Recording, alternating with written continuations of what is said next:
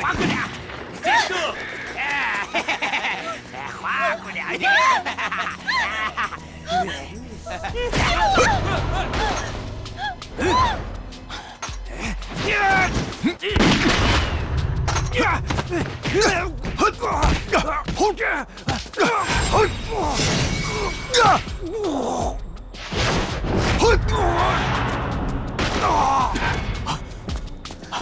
儿，没事吧？快走，我们走。八嘎！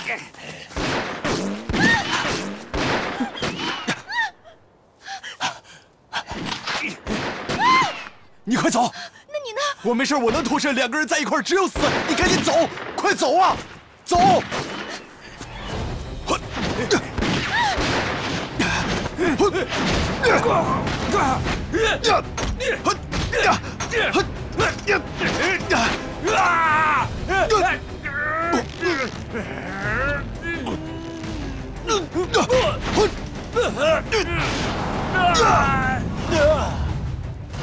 别动！别动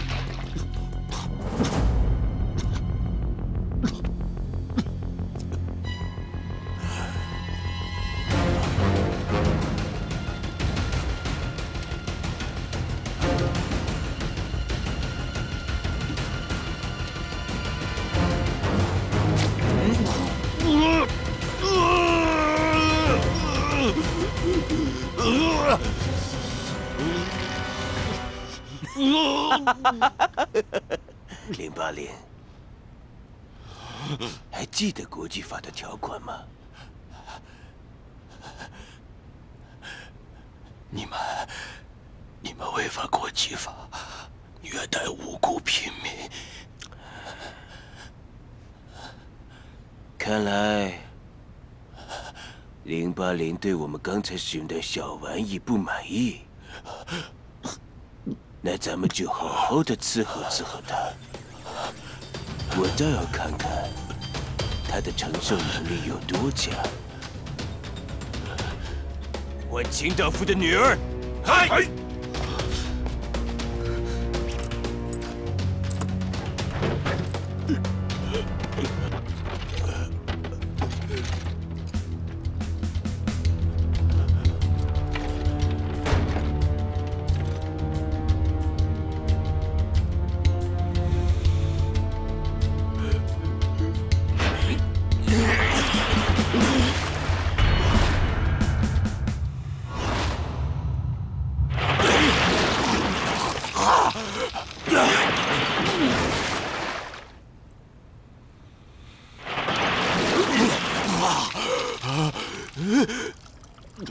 按你们的说法，最痛苦的事情莫过于下18层地狱。18层地狱里有18种刑罚，可是我告诉你，我这里有19种。你想好了，是精神的屈服，还是肉体的灭亡？小日本，你们这帮畜生，你们都是一帮畜生！你们会遭天谴，你们会被千刀万剐，你们会遭雷劈！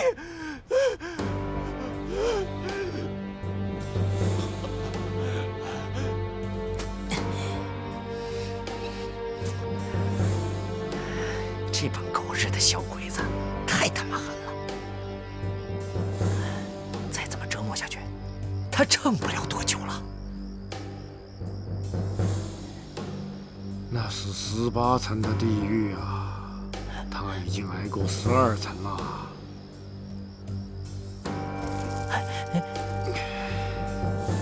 我跟你说啊，我是第一批被抓到这个地方来的。像这样的惨叫声，我不知道听到过多少回了。以前的人啊，最多熬过3层，不是死了，就是怂了。像这样一层一层熬过来的，还是第一个。哎呀，真没想到啊！这小子看上去像个书呆子，没想到这骨头比文天祥还硬。哼，你一个小偷还知道文天祥呢？废话，戏词上都有啊。大英雄文天祥谁不知道？率军秦王，领兵抗元，文天祥那是这个。哎，哥们儿，你叫什么呀？我没名字。哎，这是。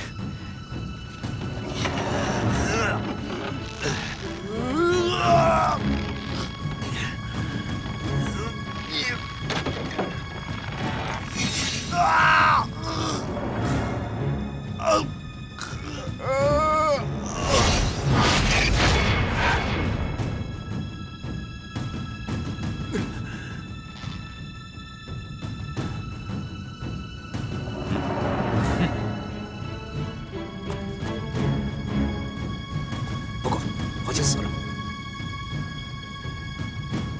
这是典狱长交给我的任务，不能让他就这么死了。去，把青山御医叫过来。啊，对了，青山御医他旧病复发，不在。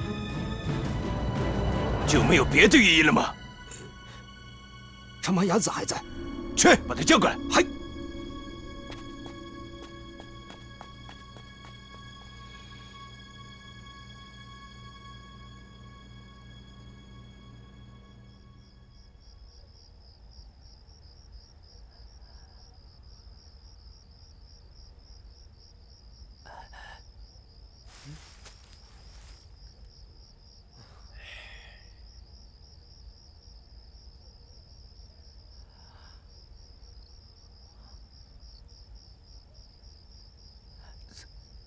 怎么没动静了？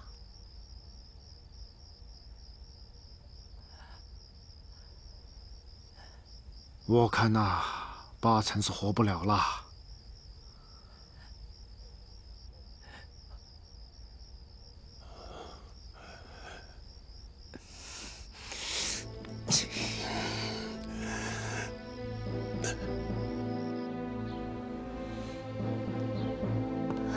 张院长。哦，孙老师啊，请您再去找一下娘伟。我现在整夜的睡不着觉，我真的等不了。孙老师，你先不要心急。杨伟将军答应过我，如果刘墨阳老师在他们手里，他会第一时间命令放人的。可是我现在就是很担心，我怕万一……哎呀，孙老师，你就尽管放心吧。日本人现在虽然不可信，但是我们医学院对他们来讲还是有利用价值的。这个你一定要相信我。好。听说青山御医病得很严重。是的，很严重，刚刚把他送到岛外去做手术。现在你已经是御医了，快点检查一下。嗨。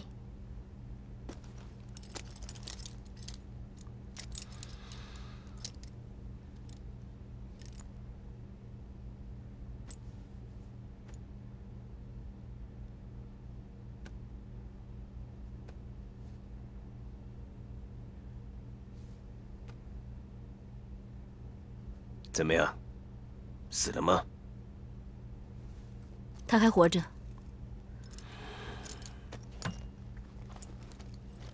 太好了。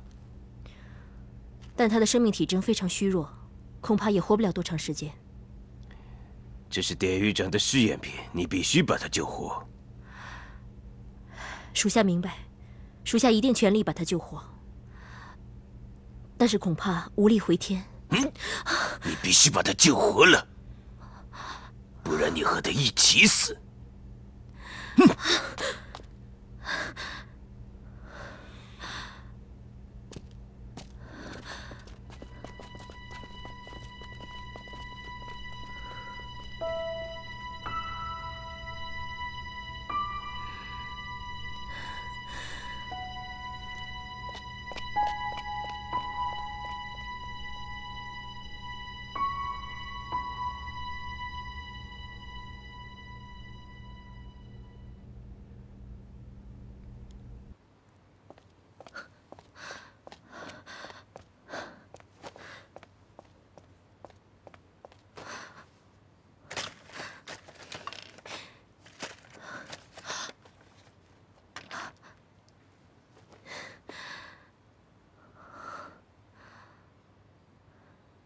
这种药用在囚犯身上是违反禁令的，可如果救不活他，我就得死。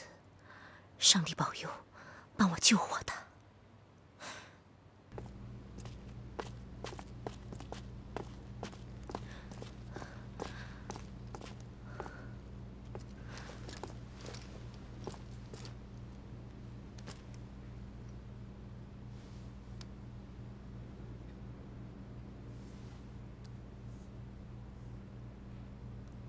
鸭子医生，他真的死了。你说什么？我去叫人来抬走尸体，送医学院当标本。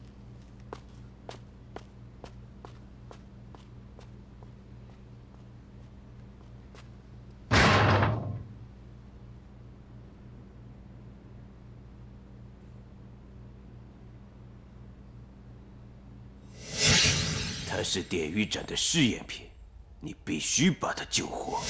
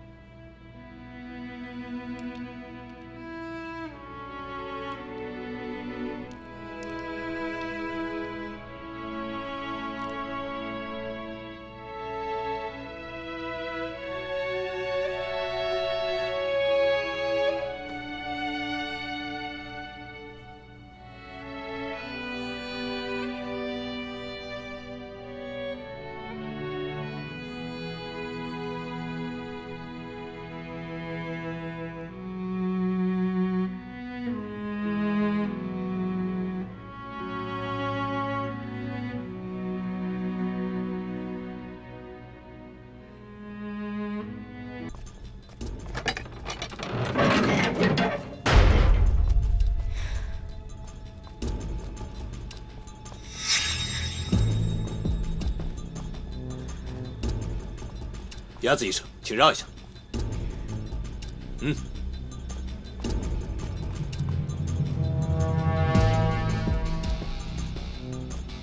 等等，我想再确认一下。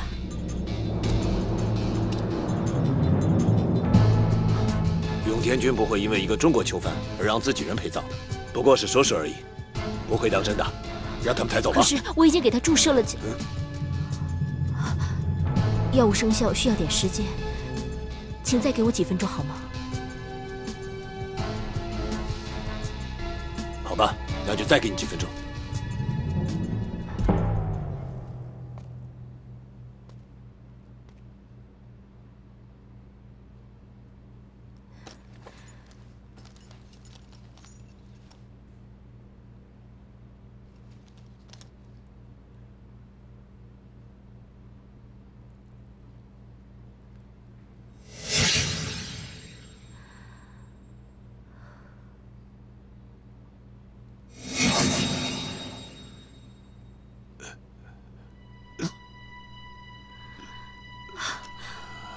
他活了，我把这个人救活了，我马上去报告典狱长，你们千万不要动他。嗨。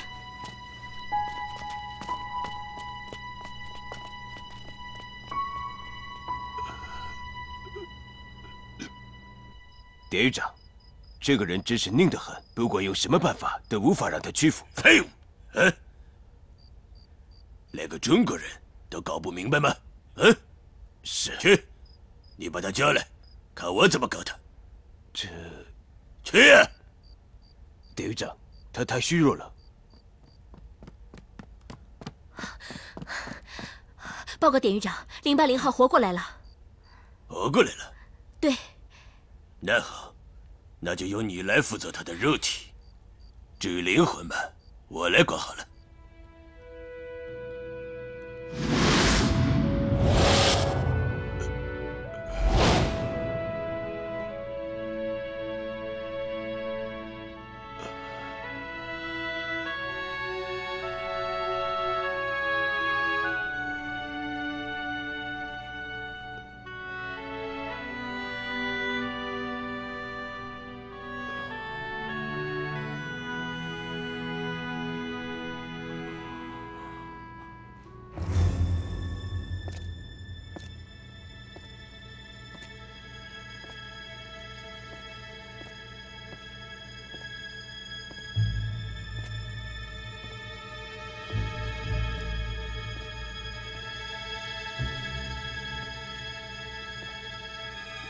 典狱长，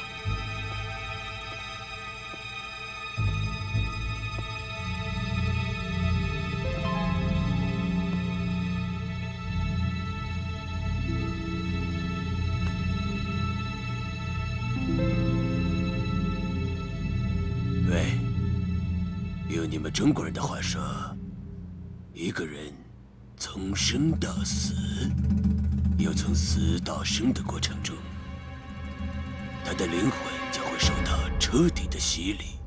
我现在特别想听听你这死而复生的真实感慨。你是想听我说真话吗？嗯，那你靠过来。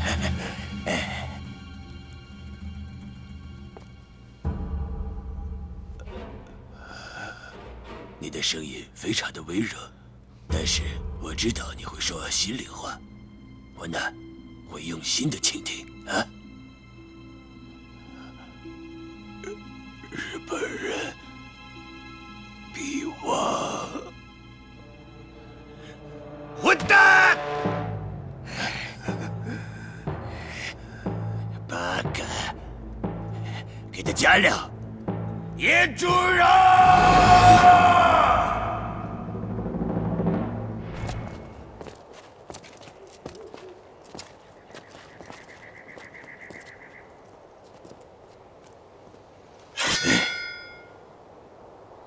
也许你们还不知道，本典狱长不仅是个屠夫，而且还是一个大和民族最优秀的、无与伦比的厨师。我要让你们看一看我的绝技。我把这门绝技取名叫腌猪肉。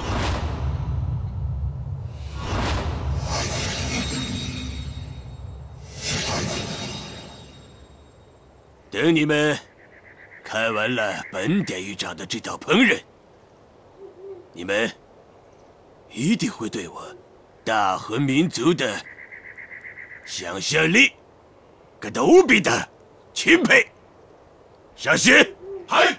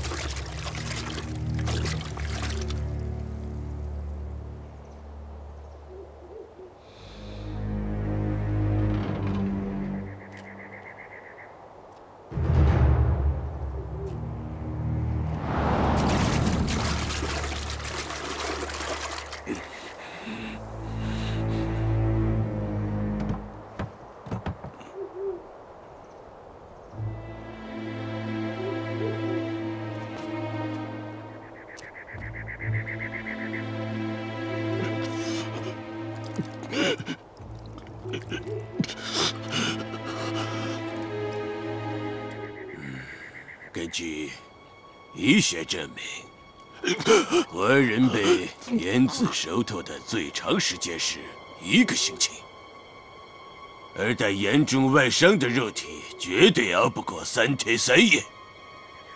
那就让我们拭目以待，看看这块臭猪肉要腌透的话需要多长时间。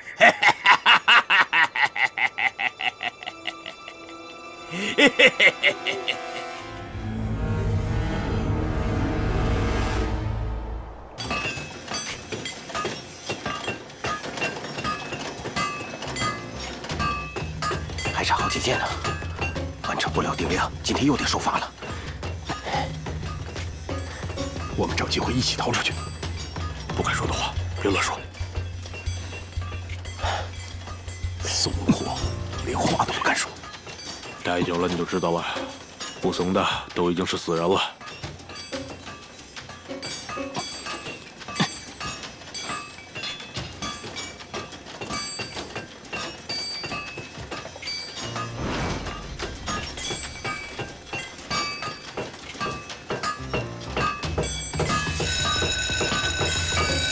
回监舍，放下手里的东西，回监舍。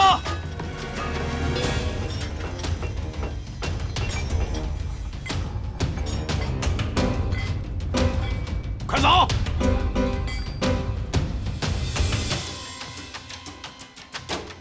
快点！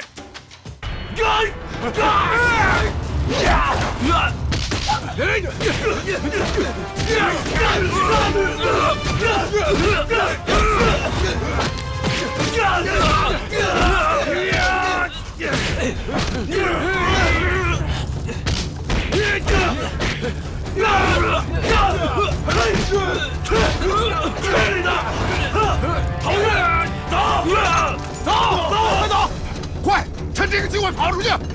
这是一条死路，你现在出去就永远别想见到我们孩子了。我不能失去这个机会！我们在救你！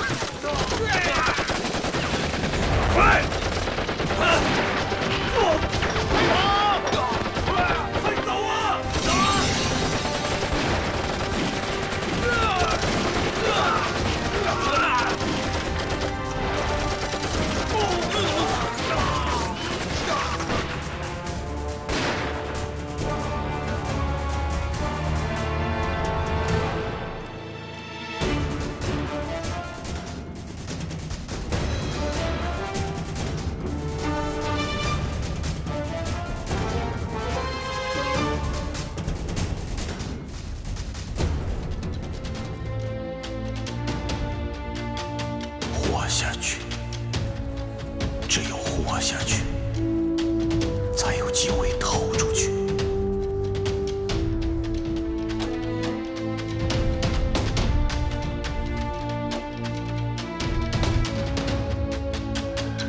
我要见典狱长！快看，3天了，不但产量没有增加，反而还继续的降下去，让我的脸面放到哪里？你让我如何向鸟尾将军交代？这个，报告典狱长，造成产量下降最直接的原因就是劳工越狱事件频发，最近半个月的时间就发生了3次大规模的逃狱事件，有上百名劳工死亡，再加上伤病人员，劳工减员严重，出勤率不足80%，整个工厂的机床都没能做到满负荷运转。行了，够了，全是借口。我要的是从根源找问题。这样，从明天开始，2个人一起给他戴上这个。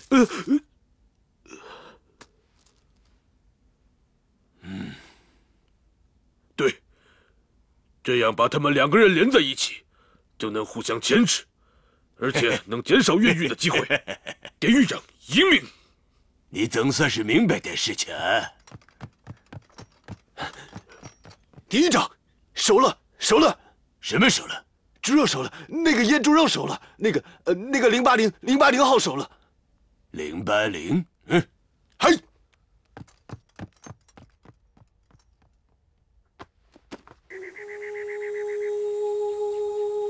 在生命弥留的最后时刻，刘墨阳想起了苏静和他之间幸福甜蜜的往事，进而产生了强烈的求生欲望。他默默告诫自己，一定要收敛其锋芒，确保活下去的同时，静待时机，冲出这座人间地狱，因为这是他作为男人应有的责任。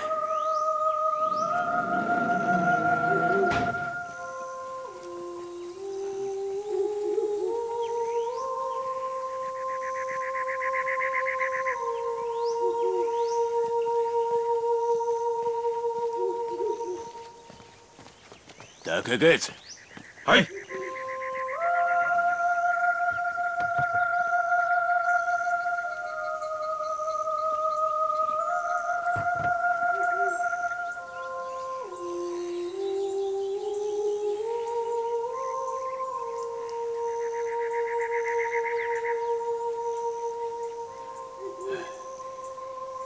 报告典狱长，这个人还活着。哎，你叫什么名字？我叫080号。我不要你的编号，我要你真实的名字。080号，就叫080。这么说，他的肉体和精神都让我给征服了。看来我的理论是正确的，我叶天修夫成功了。我现在就让他给所有的囚犯当表率。听着，你一定要想办法把他赶快治好，要让他尽快康复。嗨，属下明白。但是典狱长，属下有一个请求。只要你能把他治好了，有什么要求我都答应你。报告典狱长，这个人虽然还活着，可伤势太重，随时有可能感染。属下建议把他押到我的医务室，随时观察，以便对症下药。来人，你们把他送去。嗨。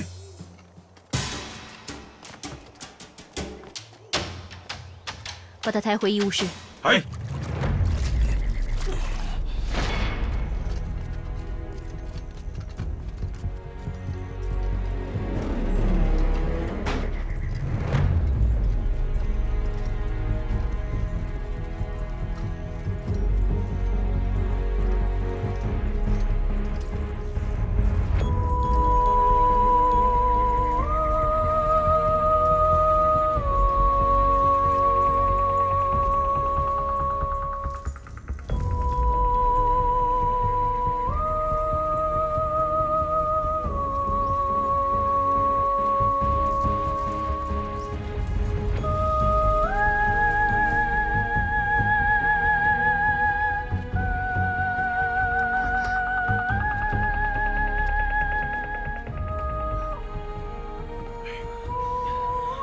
放下吧，我们走吧。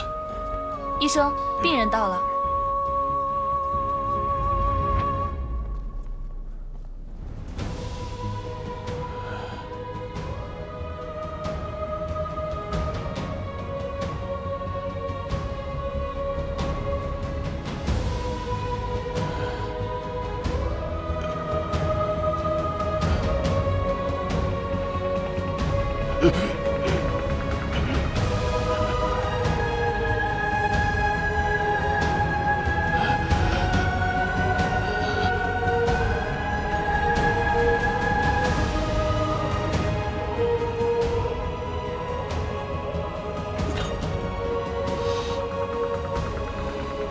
在岛上这么长时间，还没见过人能熬过腌猪肉，你还是第一个。谢谢。受过这种伤的人，一般都熬不过24小时。我不确定能救活你，这也要靠你的意志力。我不是说这个。之前你跟我说，你有什么值得留恋的东西，请让我想起我的未婚妻。我答应过她，我会永远不离开她，所以我不可以死的。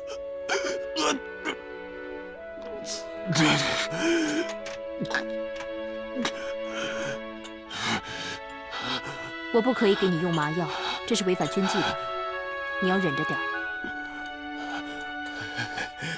没事儿，来吧，来吧。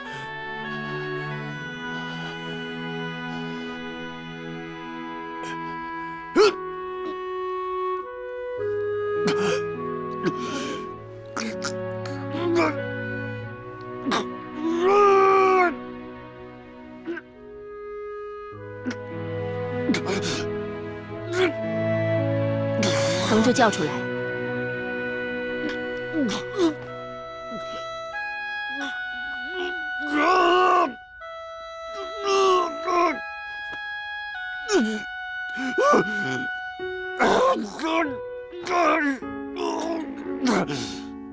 张开嘴，咬住。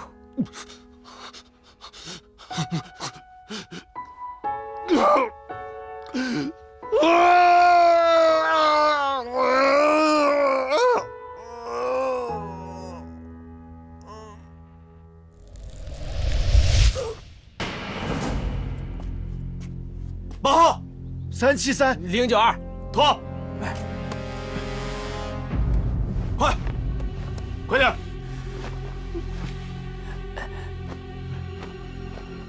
快点！跳一跳，跳！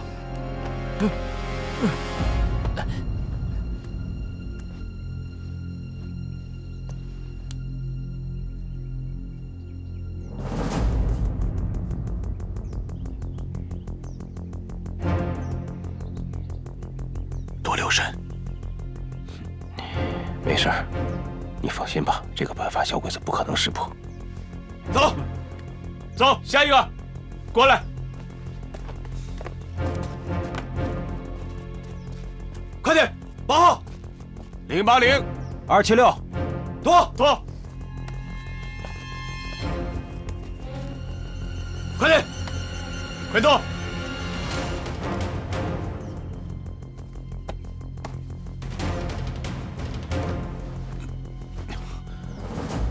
快点！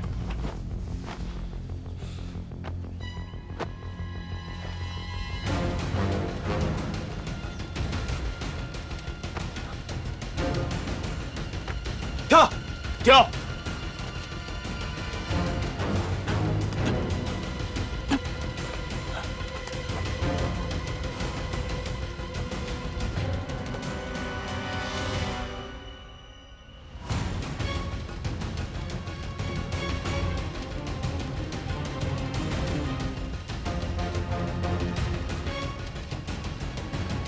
别动！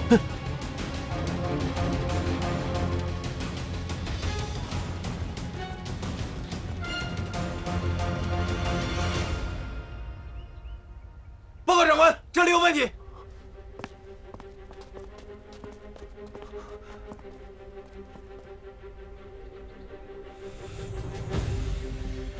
来人，把他送到刑房去。哎，走，快走！快，脱掉！跳！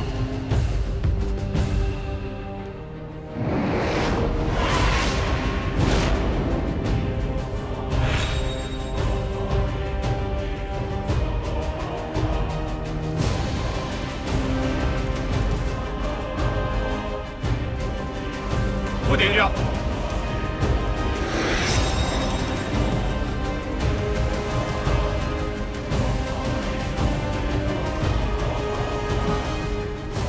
我问你，你的肚子里到底装的是什么东西？肚子里当然是心肝脾胃肾、五脏六腑啊。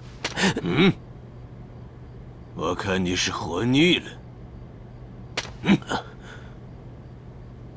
恐怕还有别的东西。你难道忘了我是干什么的？这开膛剖肚，我可是最拿手的。要不要我当场剖开看看里面有什么东西？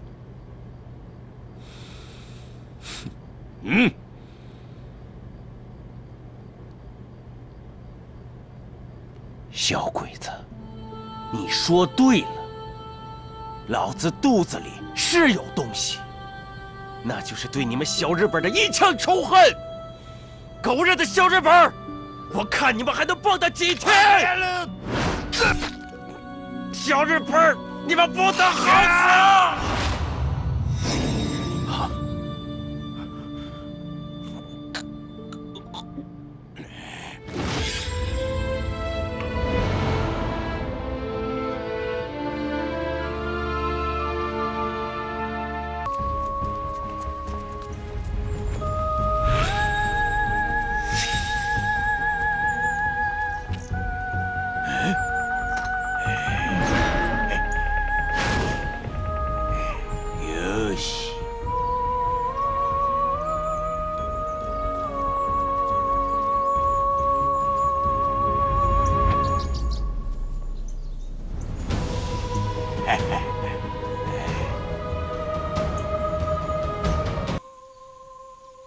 来呀，来！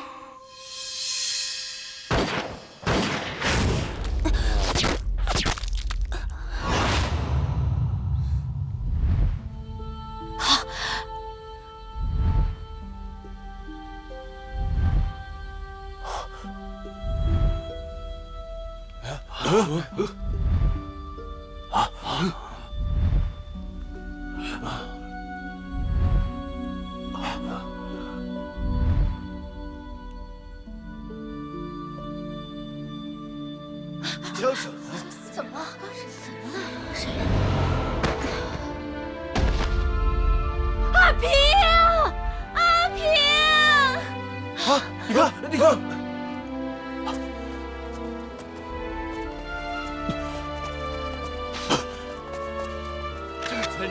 阿平，阿平！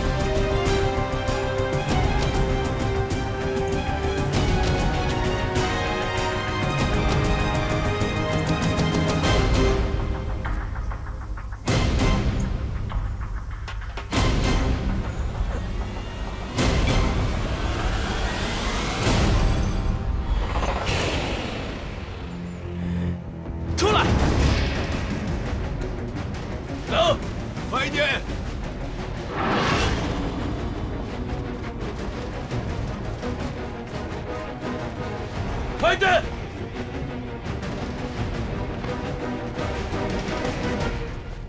快点走！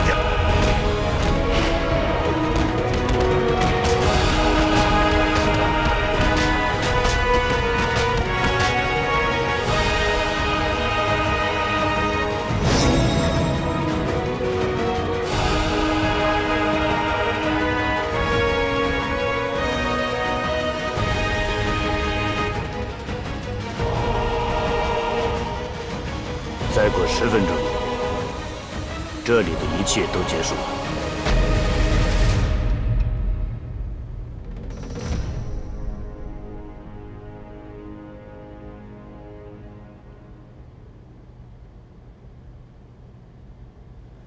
兄弟们，咱们已经顺利地完成了第1步，但是现在，鬼子一定还在监视劳工通道，所以你们扮成鬼子的兄弟一定要注意，千万不要露出破绽。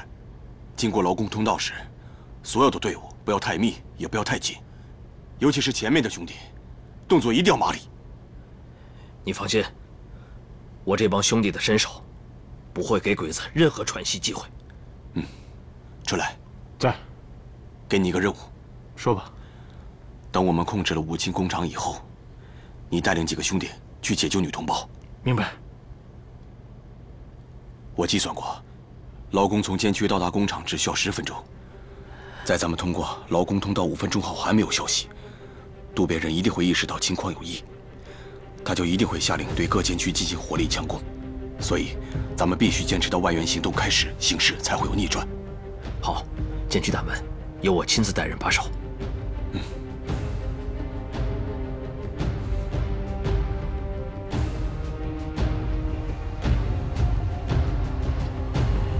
兄弟们，冲出月亮岛！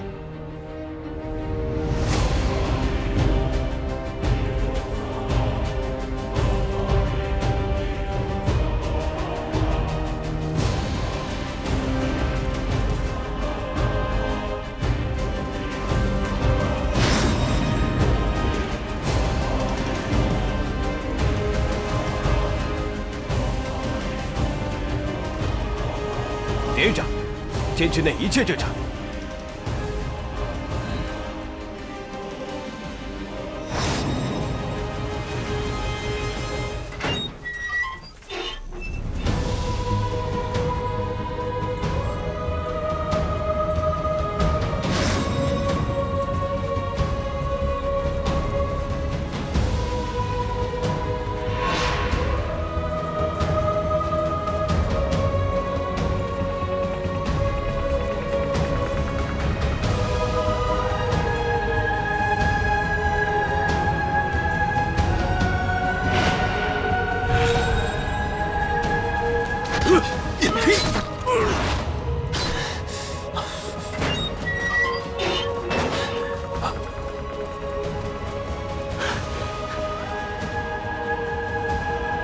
春来，女监那边就靠你了。放心吧，走，走。上校，你带几个人守住门口。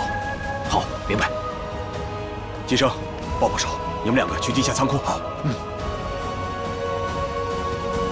其他的人跟我来。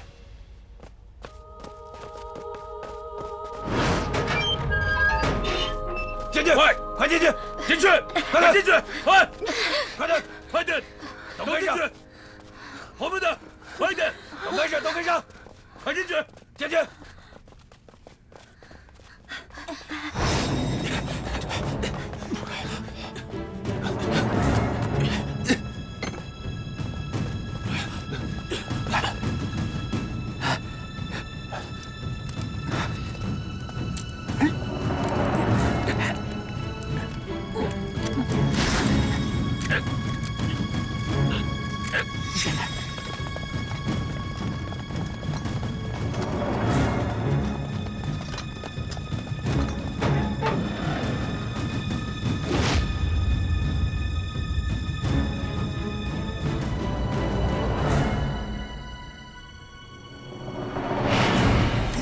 怎么样了？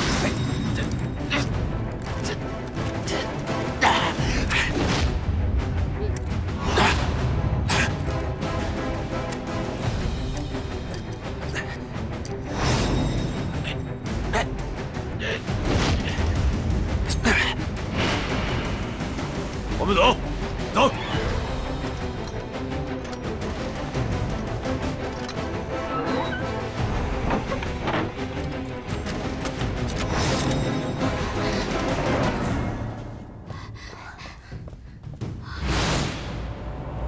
姐妹们，怎么了？快过来，过来！鬼子把门关了，门关了，这怎么办呢？怎么办呢？开门呐！为什么关门呀？开门！让我们出去！放我们出去！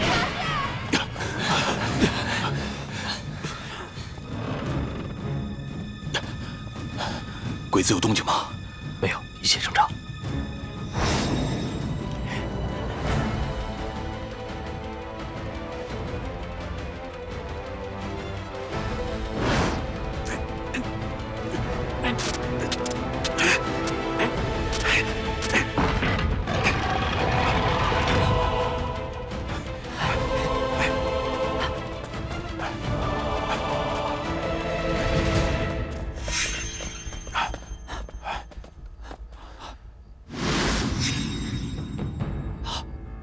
弹药库，机上。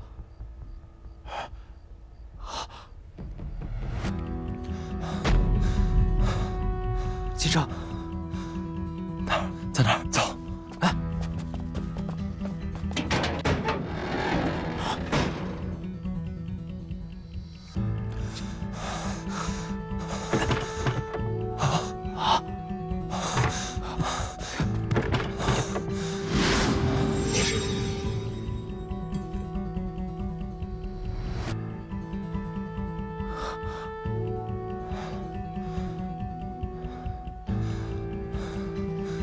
外面弹药，快！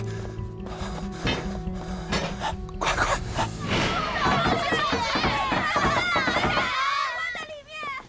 站住！干什么的？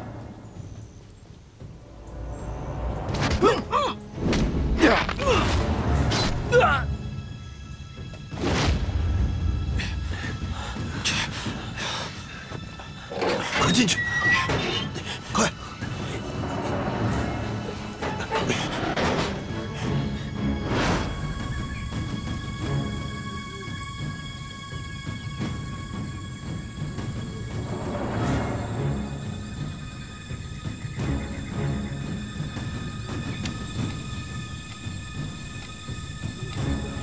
还有多久？必须要等365团先动手，我们才能行动。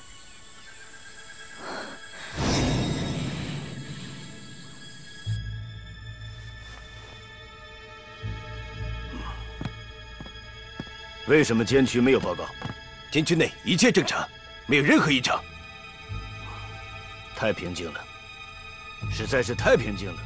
马上给监区打电话。嗨！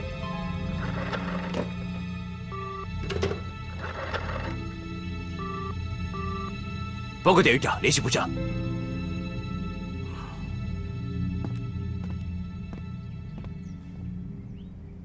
很有可能，他们已经占领了整个监区。叶天俊，马上执行备用方案。嗨！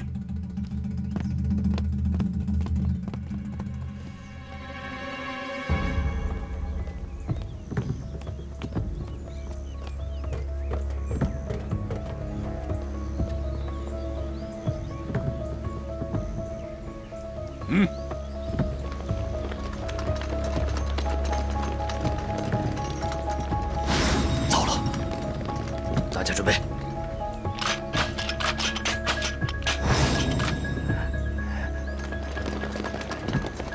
永田君，副대리开战！所有人，压住给！嗨！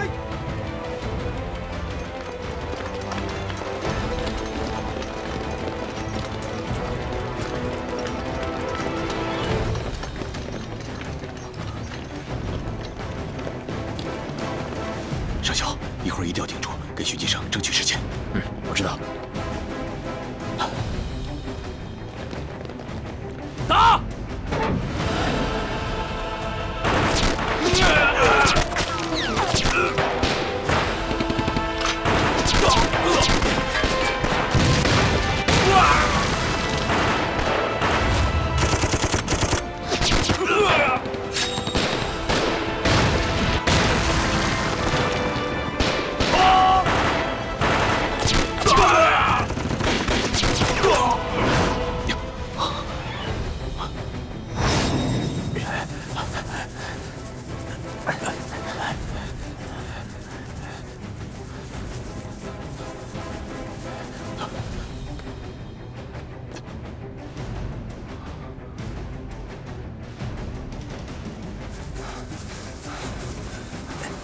继生，怎么样了？快好了，鬼子已经开始进攻了，你们加快速度。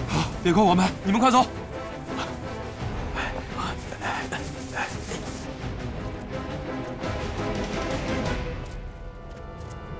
干什么？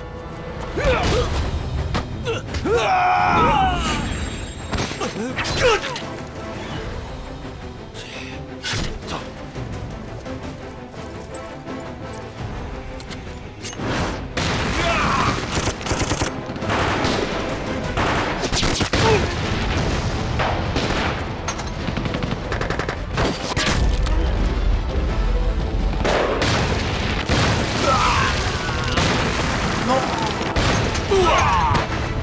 上校，没子弹了，快挡不住了！再坚持一下，援军马上就到了。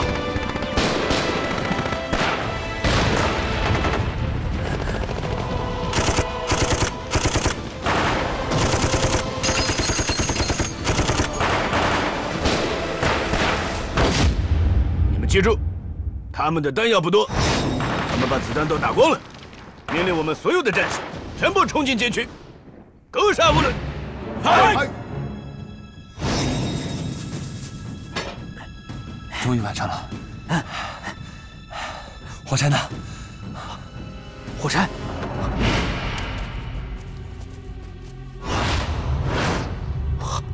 火柴，这可怎么办呢？火柴掉了。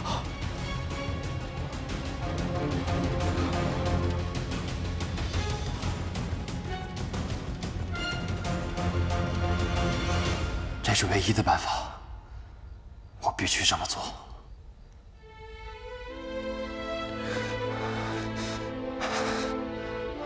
我想到了，鬼子上有火柴，快去！好。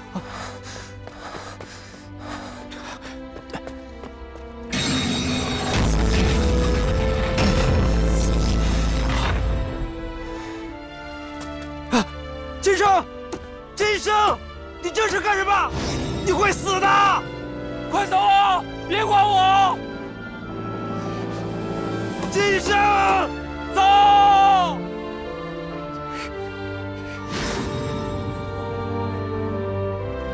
金生，走吧。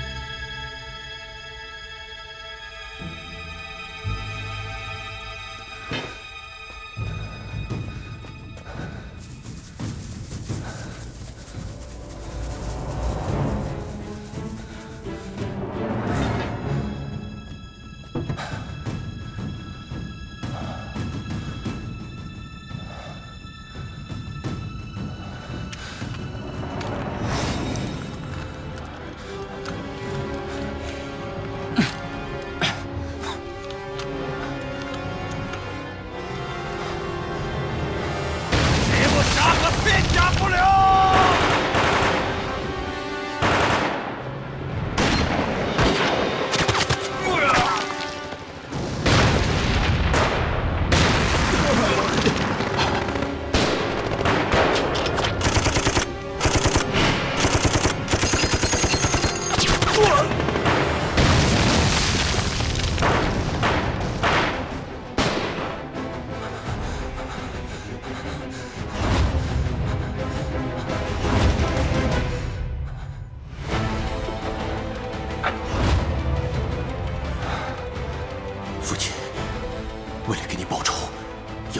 万和日本人抗争的中国同胞，我必须亲手结束这一切。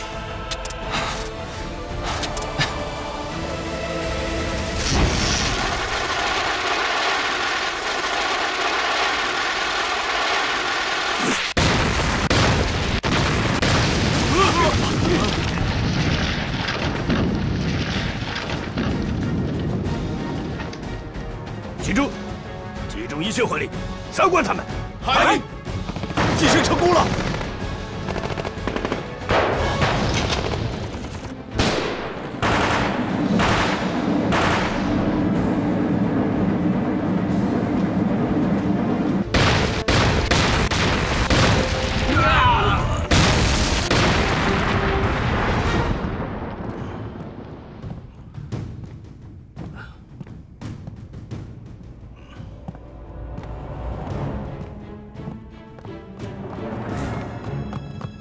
报告典狱长，监狱外面出现大批中国军队主力，正向我发起进攻。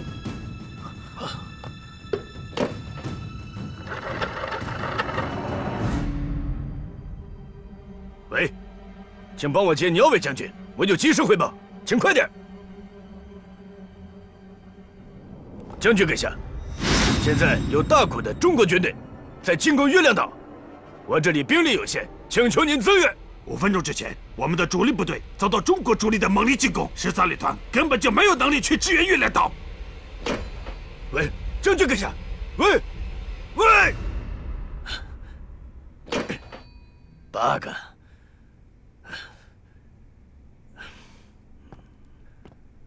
那些囚犯的弹药不多，很快就会弹尽粮绝。我们要把所有的重武器全都调到江外面，一定不能让中国军队靠近监狱。 嘿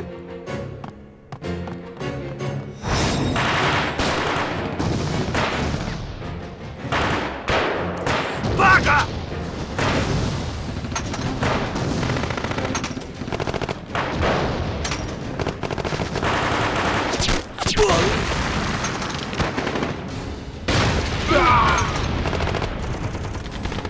你看，机枪撤走了，援军应该马上就到了。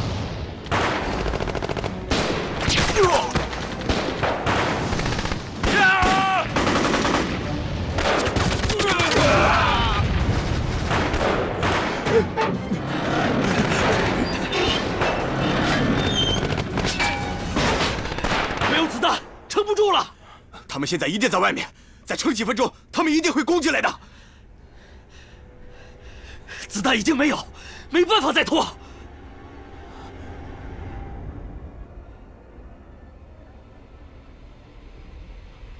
我有办法，一会儿听我号令行事。快，快，跟上！快点，快跟上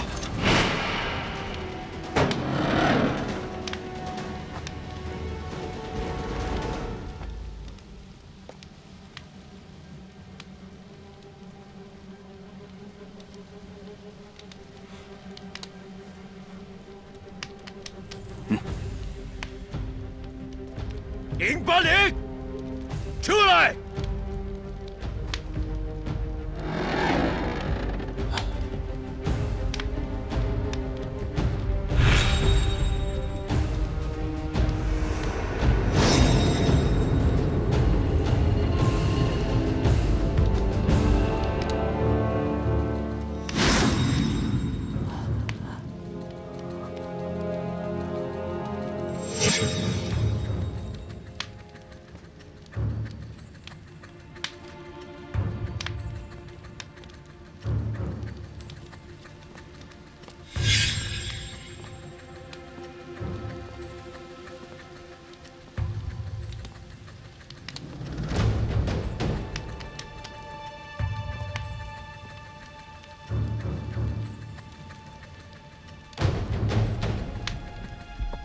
我能不能和你谈谈？080，你真是没有自知之明啊！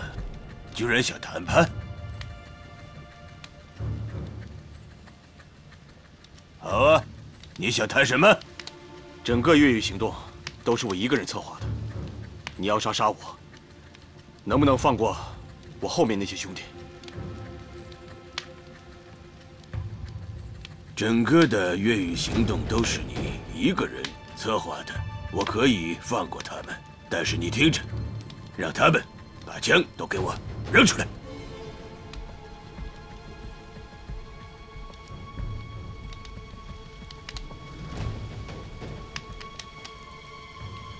上校，把枪扔出来！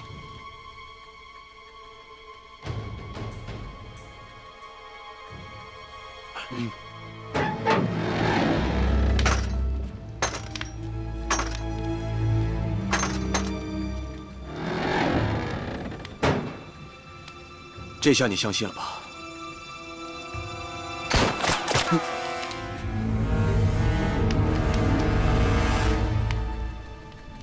你这是在找死！告诉你所有的人都给我出来！你能答应不杀他们吗？我原来能答应，现在依然答应。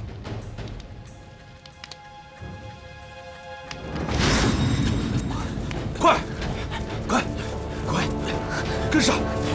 快！上校，出来吧！做好准备。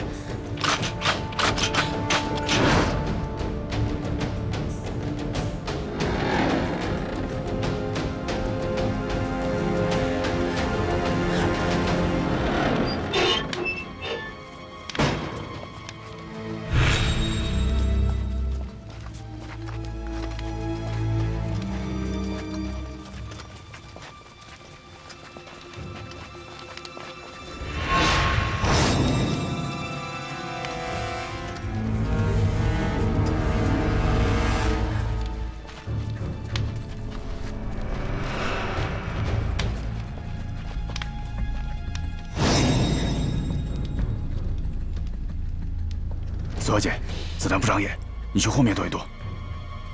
一切小心。好。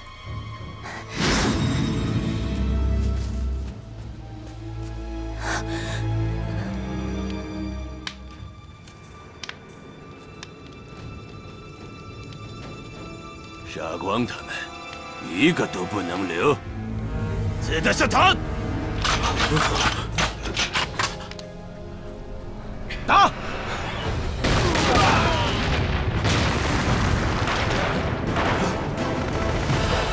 冲出月亮岛！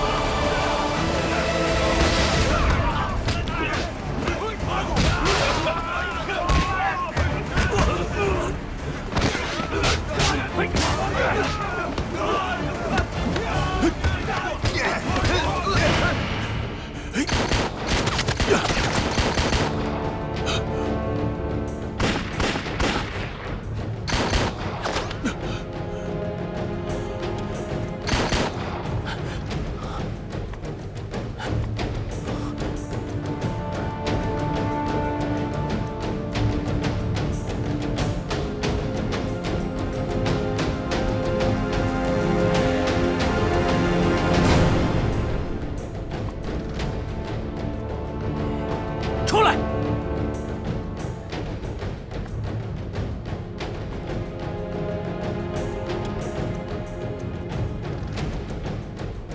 出来！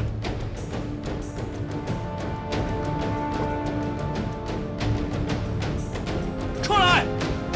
小鬼子，投降吧！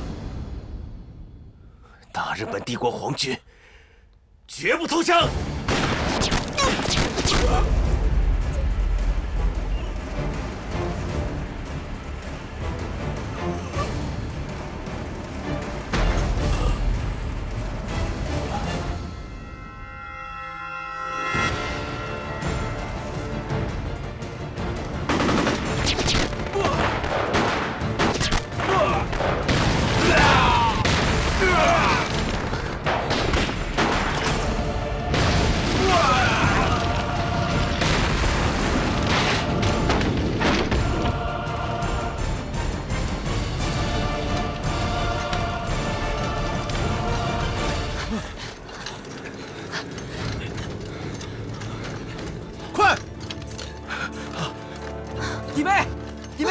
我是王 Sir， 张营计划成功了。刘牧阳呢？刘爷，刘爷！啊，我想起来了，刚才刘大哥一个人去追屠夫了，往那边。你怎么不早说？哎呀，我这不是快！好，快点，快点，快啊！快点，快！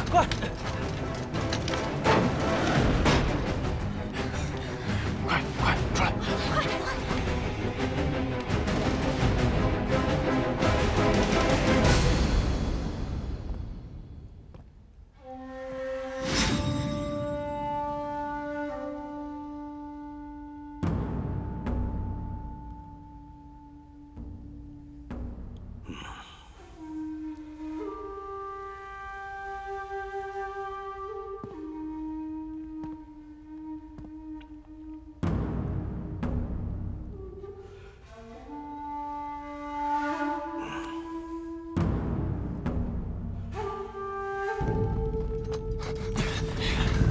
不许动！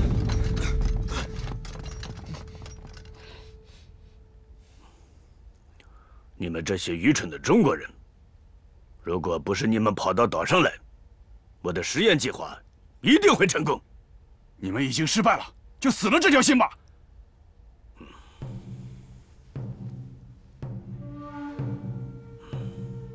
今天的失败只是一个符号。天皇陛下的意愿不会失败，大和民族的精神不会失败，我的计划将会是永恒的。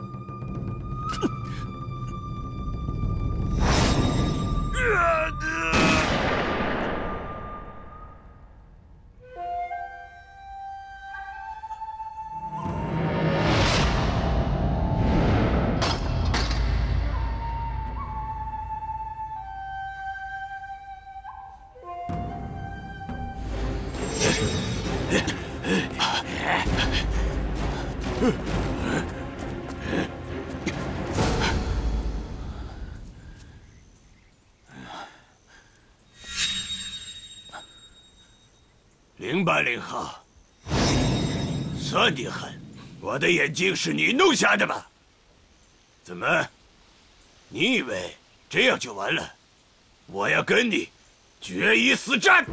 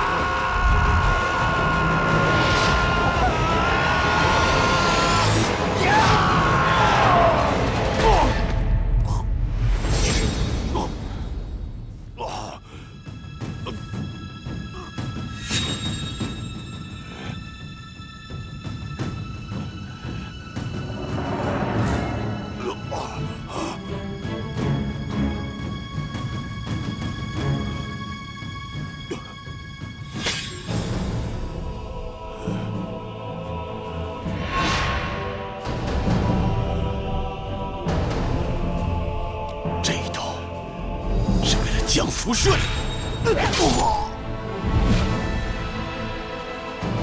这一刀是为了穿山甲。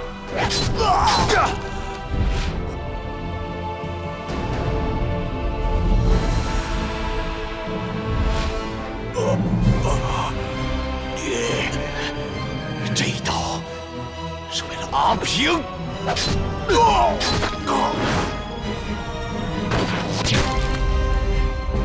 这一刀是为了邱天红。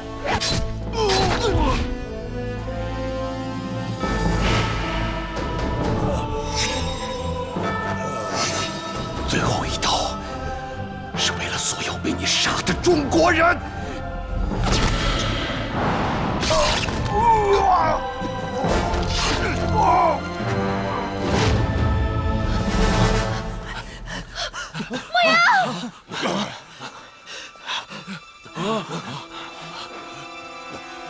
我们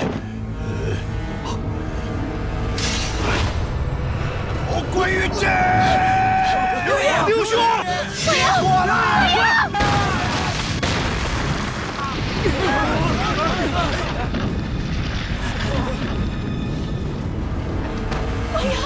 我要！刘兄，刘爷，刘兄，刘兄弟，我要！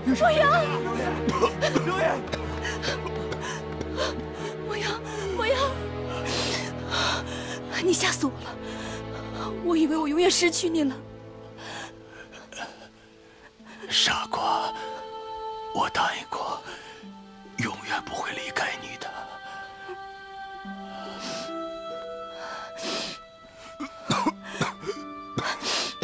梦瑶，你看，这是我们俩之间的约定，你还记得吗？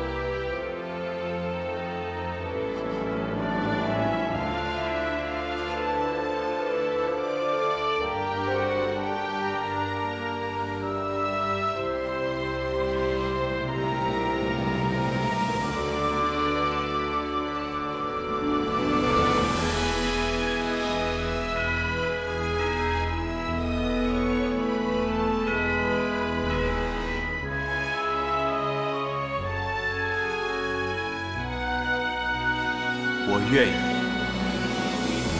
我愿意。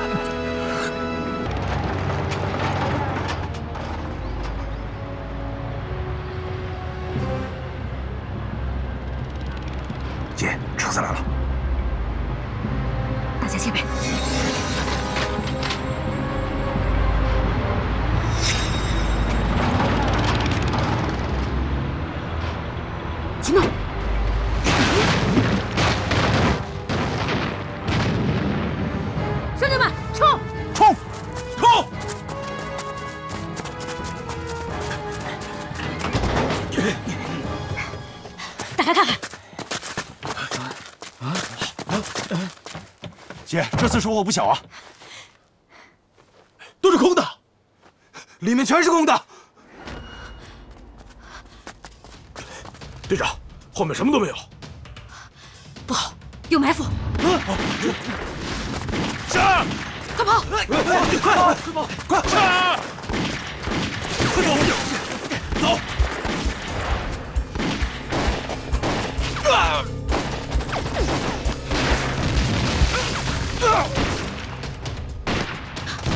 救我！弟兄们，撤！撤！快撤！快撤！追！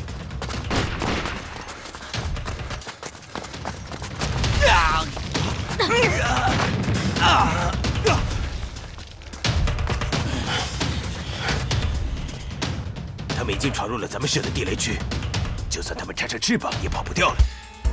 追！追！再追！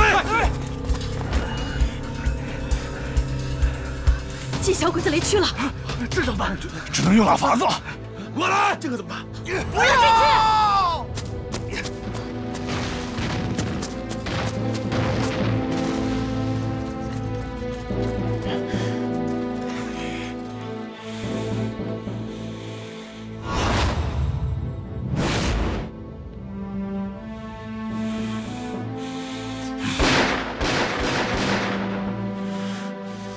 去镇上，把所有能上岛的人，全都给我抓去月亮岛！回来！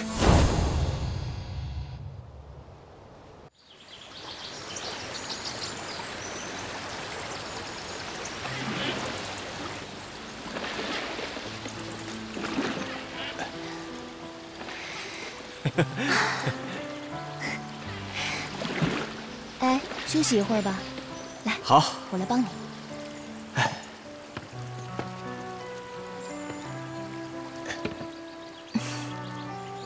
莫阳，你说我们应该办个什么样的婚礼啊？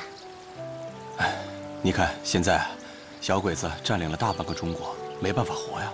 你让我再想一想。哎，要不然这样，就简单点儿，我用自行车把你驮回家。哎呀，怎么能简单呢？我觉得我们的婚礼啊，应该把所有的亲朋好友都请来，亲朋好友们都在向我们欢呼、祝福。汽车沿着街道，到了大教堂。我们手挽手走进教堂，教堂里奏响着德国作曲家瓦格纳的婚礼进行曲。要浪漫，我们一辈子就结这么一次婚，总不能留遗憾。我知道不能留遗憾，这不是在打仗吗？难道因为打仗就要给自己的人生打折扣啊？不然，你要是不答应我的条件呢，我就不嫁给你。啊，静儿，我们可是说好的，你不会反悔吧？没有啊，这个是你娶我其中之一的条件。不答应这个条件，你就不嫁了？那可不好说。真的不嫁？那我们能不能商量一下？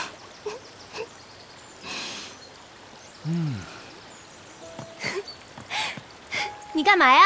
老天呀，你为什么要这么对我？你太残忍了！静居然说不嫁给我，那我刘墨阳活着还有什么意思呢？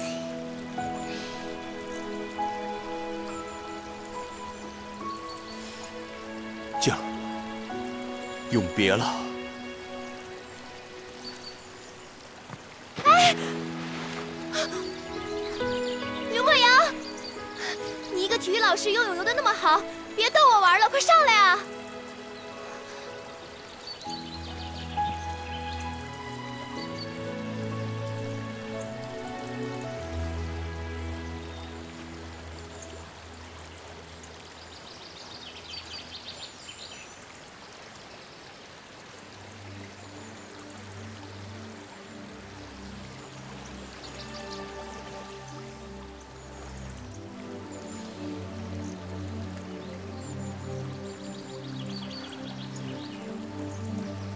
刘墨阳，刘墨阳，刘墨阳，刘墨阳，别跟我闹着玩了，快上来啊！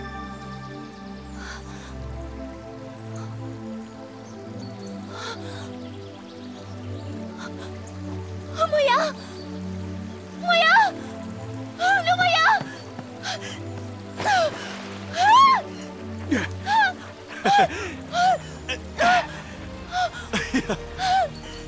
傻瓜！吓死我了！你怎么跳下来了？呛到水没有？你吓死我了！刚才。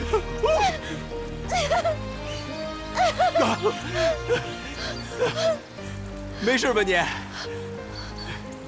我刚才好害怕失去你啊！傻瓜，你一辈子都不会失去我的。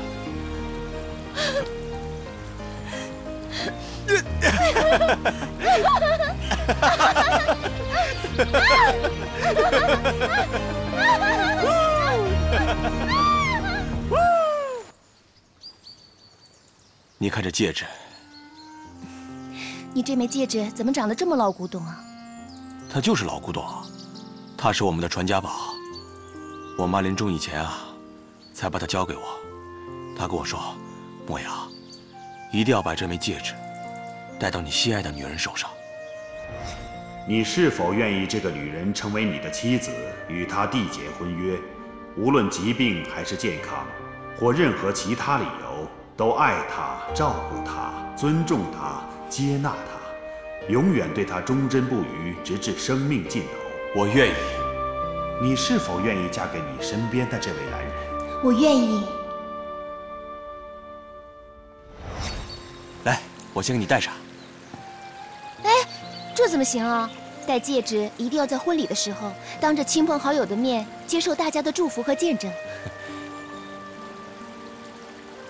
那好吧，那我就再珍藏几天，等婚礼那天我再给你戴上。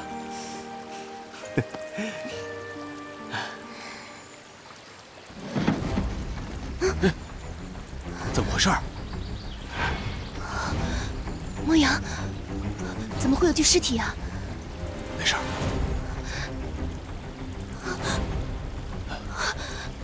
不用怕，别怕，没事儿，别怕。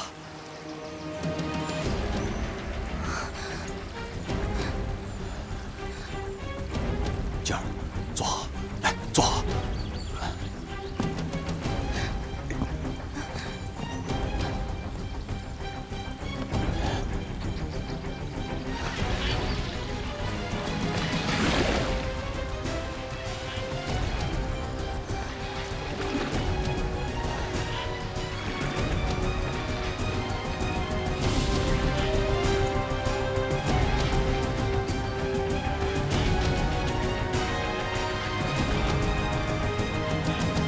别害怕啊，到了，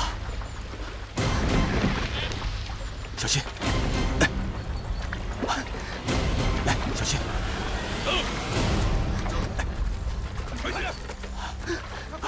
走，跟上，少废话，放开我，跪，走，快走，快抓我们呀！少废话，快点，莫阳，快走，怎么办？那边。快点，走！快走！快跟上！放开我呀！走，快点！快点！他们抓的好像都是老百姓。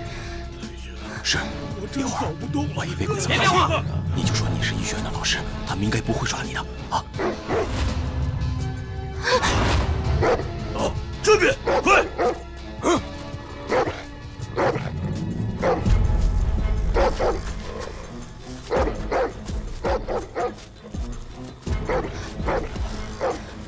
不行，我去引开他们。我不能让你一个人去冒险。放心吧，我是体育老师，他们跑不过我的。静儿，记着，千万别动，千万别动。莫阳。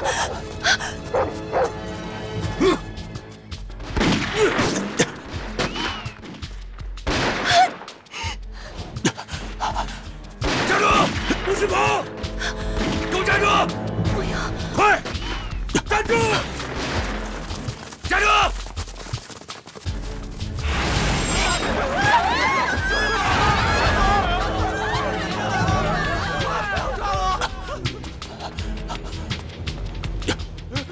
为什么要抓我们呢？快点，我们都不能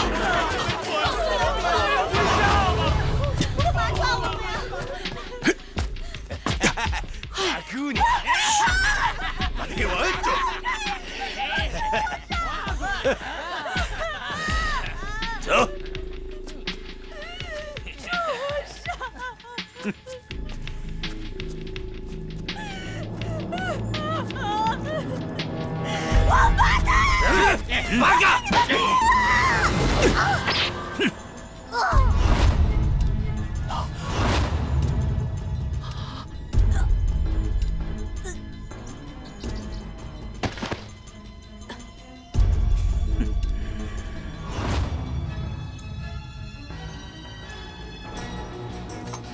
走，走。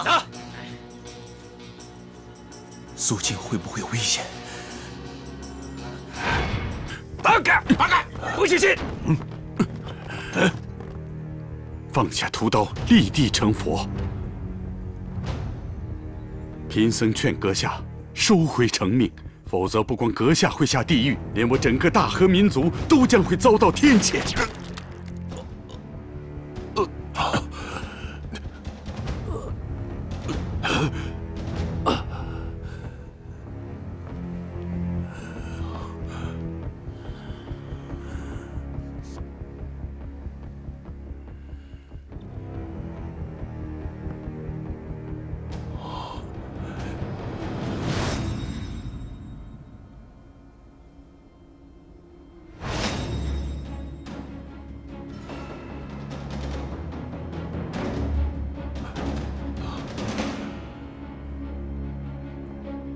典狱长阁下，大日本帝国梅机关情报员小村正隆听命于典狱长阁下。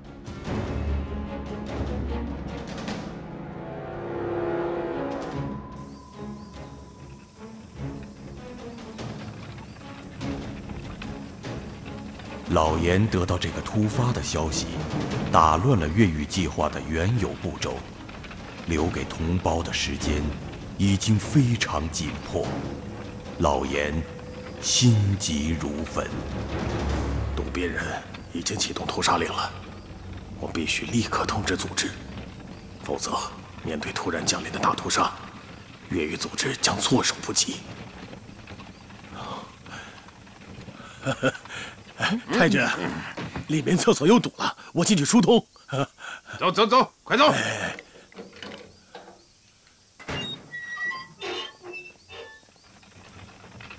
快走！快快！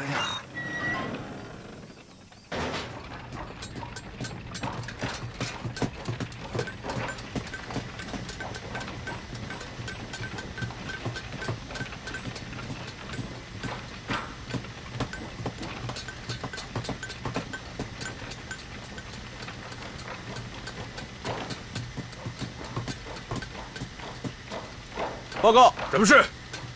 我要上厕所。快去！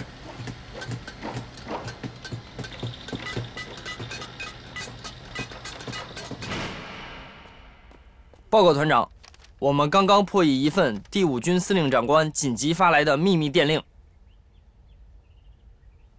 赶快把邱队长叫来。是。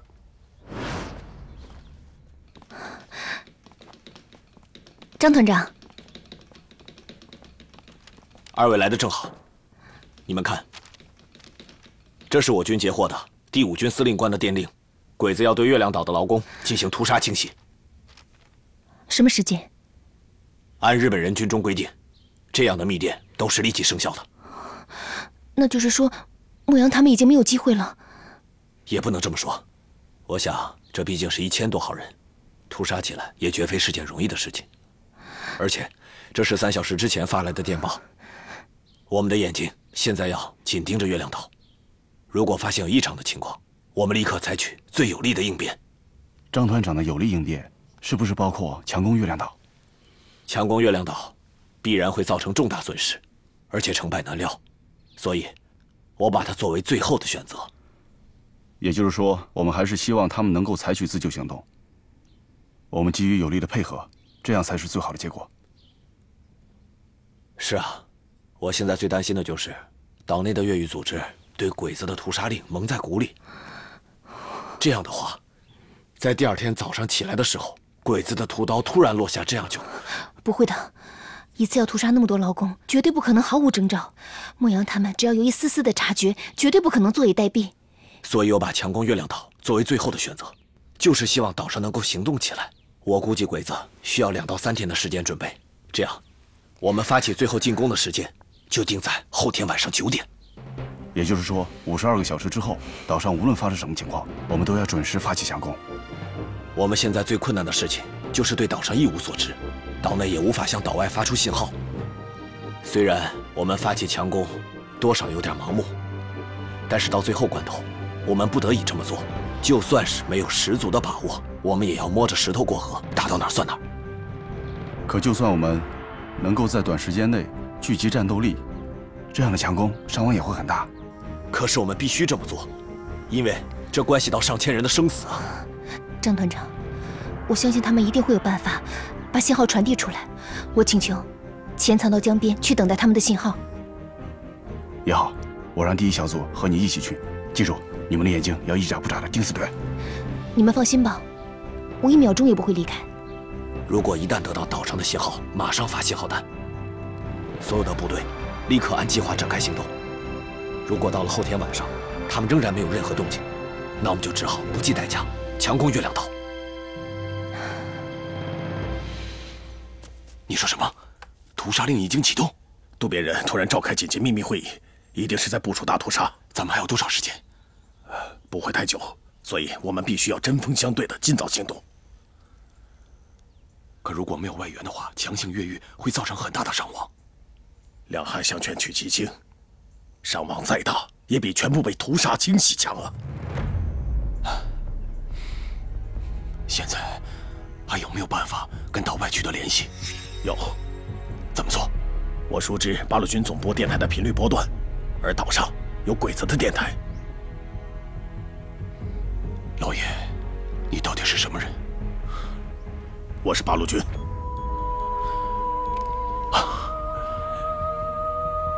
时间不多了，你们抓紧吧，我们得赶紧离开这儿。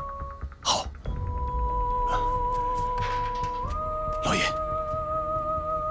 千万要小心。我没事的，你不必为我担心。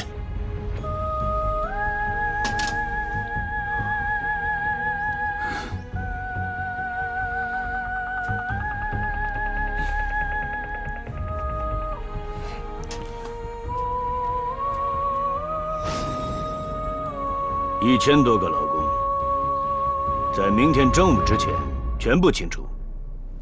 这样的方法只有一个。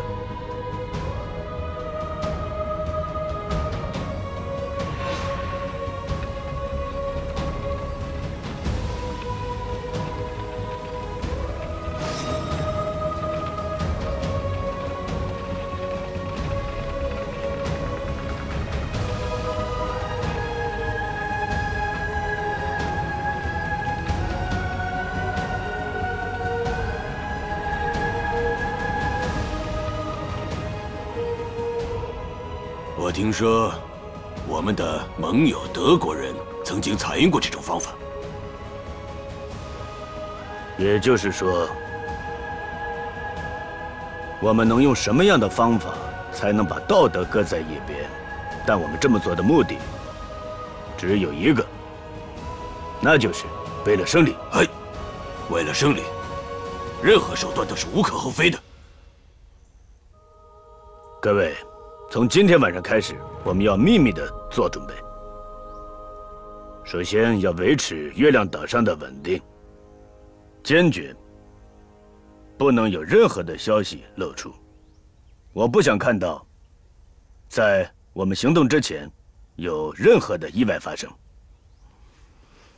那这么说，我们今天晚上要对监区内所有的人员进行调整，至少要比平时增加2倍兵力。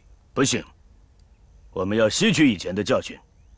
以前他们在我们滴水不漏的严管中找到漏洞，这说明这些囚犯当中一定有高人。如果我们今天增加一些兵力，也许会被他们察觉泄露机密。哎，我的明白。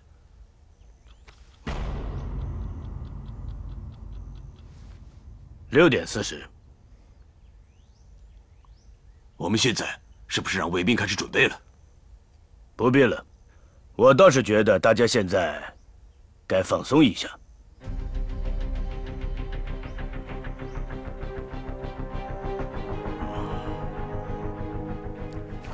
什么？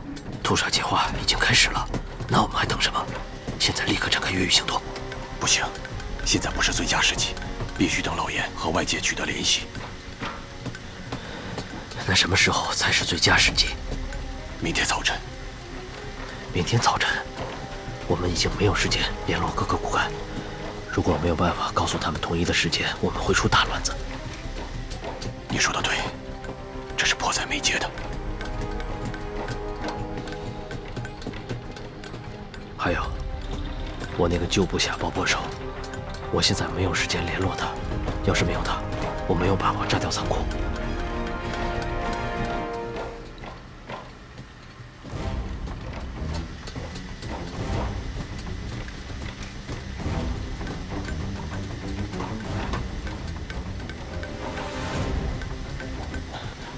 找个人跟他互换球衣。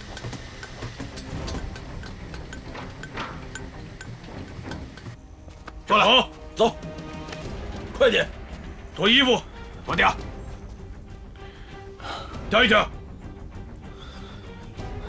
跟回标时没什么变样，是不是老严搞错了？过来，可不能只看表面做判断。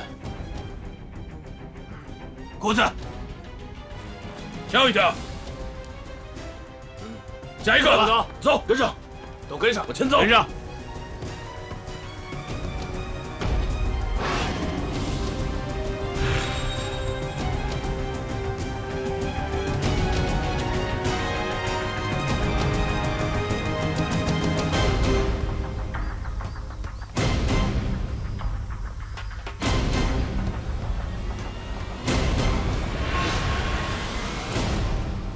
上衣脱掉，脱掉，脱掉，快点脱掉，小心一点，快一点，快脱，跳。下一个，团长，过来。火柴的难题我想好了，转过去，几个监工，都抽烟，他们身上有。下一个，你一会儿跟我回6号建设。明白。脱掉，都脱掉，过来，跳一跳，脱衣服。下一个，跳一跳，脱掉，过去吧。咱俩互换衣服。转一圈。下一个，下一个，动作快。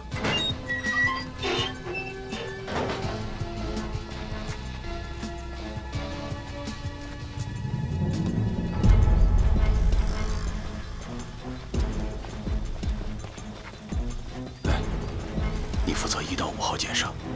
放心吧。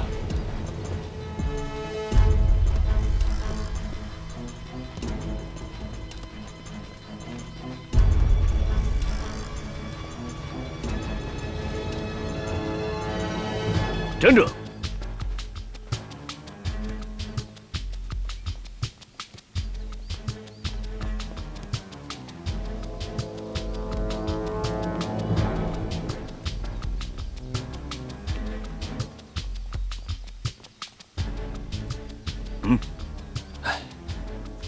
典狱长好。林班领，我呢，有一件事情要对你说。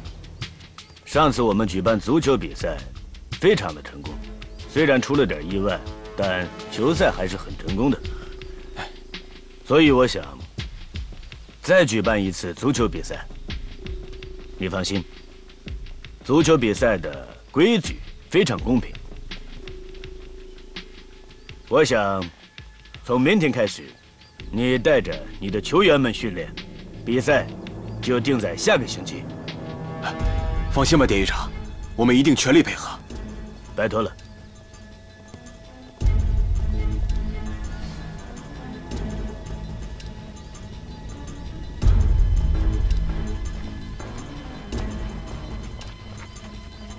这边，移过来。防弹，防弹。传球，传给我，快！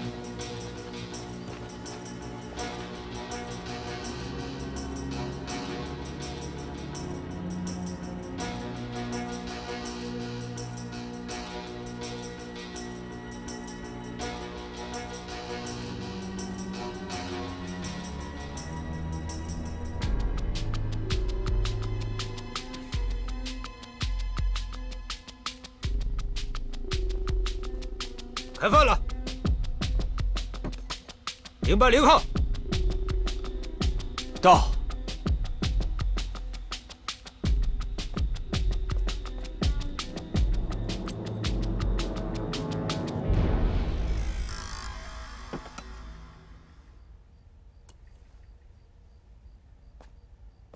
092号，092号，快点！哦，到。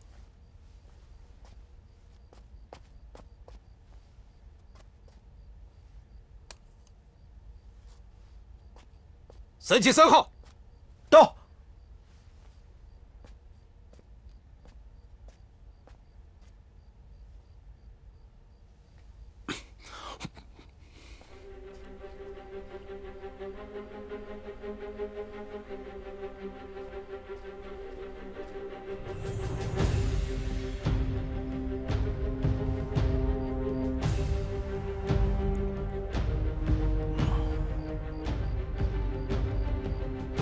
从现在开始，还有12个小时。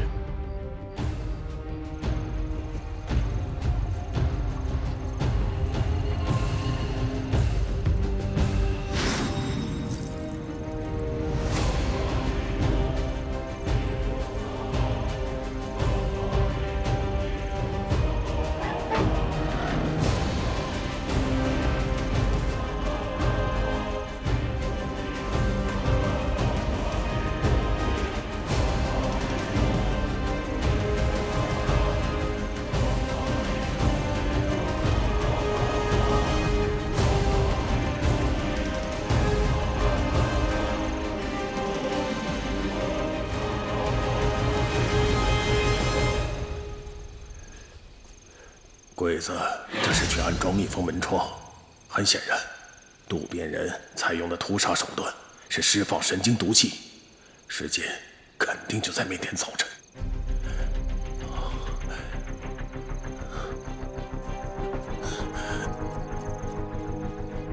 渡边人说要组织足球比赛，很有可能就是为了屠杀计划，而他让我们明天开始。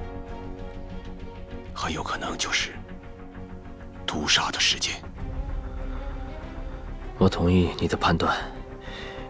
你用一个换球衣的妙计，至少达到了2个目标。第一，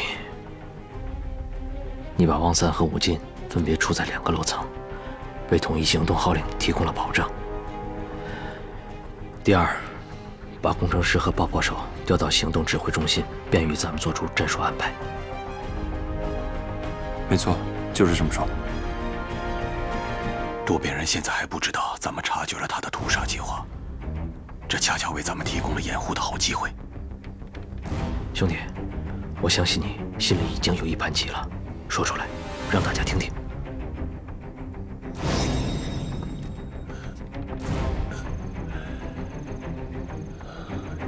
如果不能把明天行动的情报传递出去，越狱行动就得不到岛外武装的配合。我必须尽早将情报发出去。清洗行动最重要的一点就是保密。渡边人为了避免不被我们怀疑，所以不会在监区内增加1个岗哨。这次正好是我们的一个机会。我们的卫兵和囚犯之间人数的比例是1比10，而且我们监区里的过道非常狭窄。如果我们的卫兵和囚犯混在一起，那么他们手上的武器就会失去它的威力，会变得毫无作用。所以，在我们无理控制这些牢犯之前，在整个监区里都必须保持非常平静，不能有任何的行动发生。因为监区内的鬼子人数处于劣势，所以渡边人应该不会在我们进入工厂时采取强制性的措施。我计算过，监舍的鬼子、卫兵，加上监工和送饭的，整个监区总共不超过21个卫兵。我们必须把他们迅速解决掉。所以，最好的时机就是劳工吃完早饭，走出监区的时候。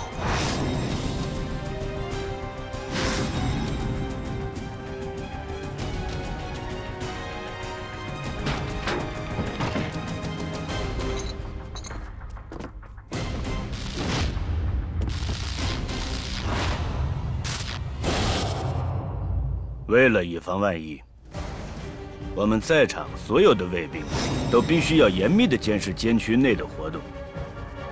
6个瞭望台的火力交叉点一定要严格地监视操场的动向，以防发生突变。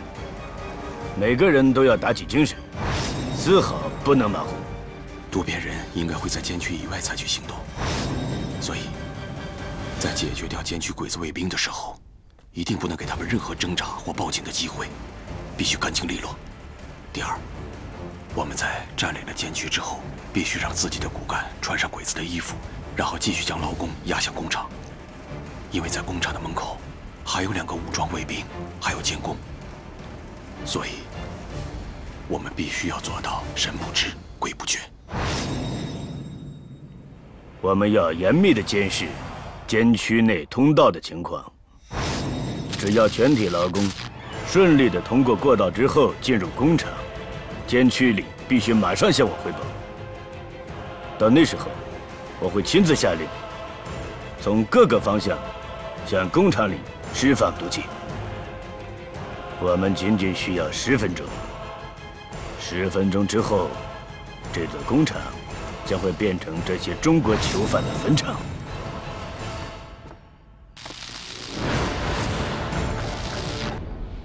第3间是互相之间的这个地方，过道非常的狭窄，而且从第1间舍到女工工厂的这段距离，一定要经过监舍内区的过道。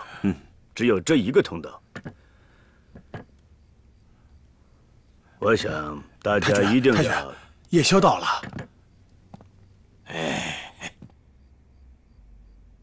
放开！中国人怎么会在这里？小偷是送夜宵的。立刻出去！快出去！出去！快点！出去！站住！不好！你这是干什么？他毕竟是中国人，要是被他听到了这些，我们怎么办？他的确很危险，但如果你现在去开枪打死他，那我们这件事情就要暴露了。他是囚犯，应该也在清楚之列。小村君，嗨，清除这个中国人的任务就交给你了。嗨。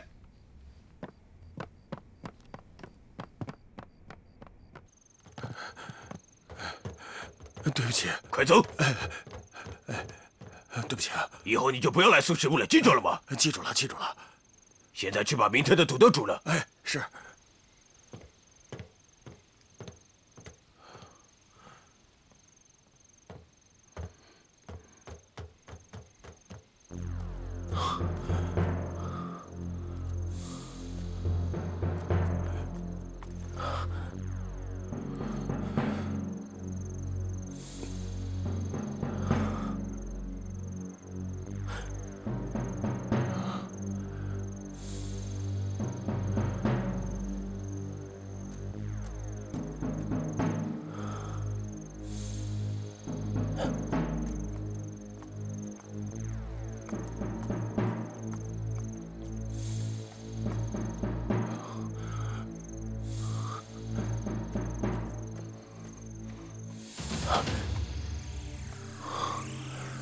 看来我已经受到监视了。如果不摆脱他，根本没有机会接近通讯室。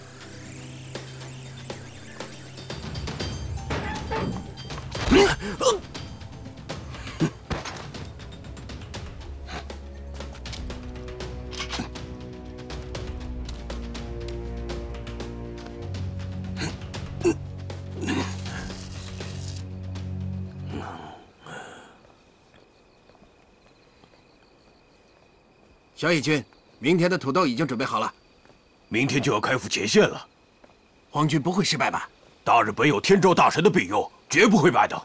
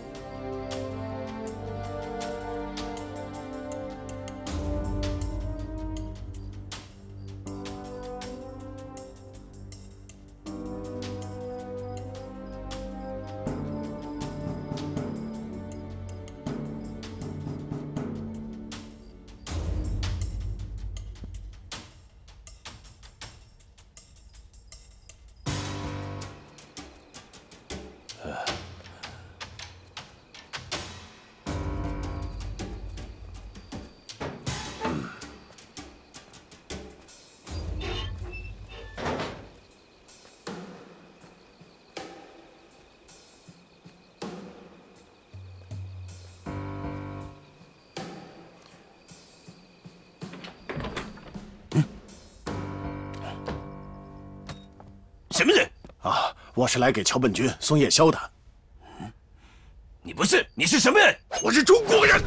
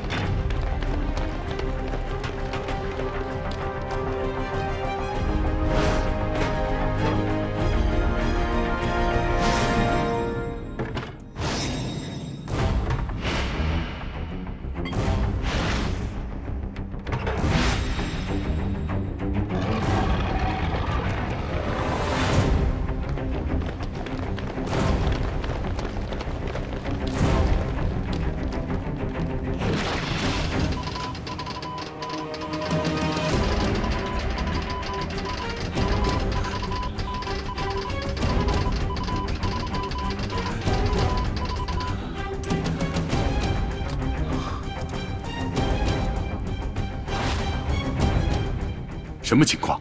首长，5分钟前我们接收到一份奇怪的电文。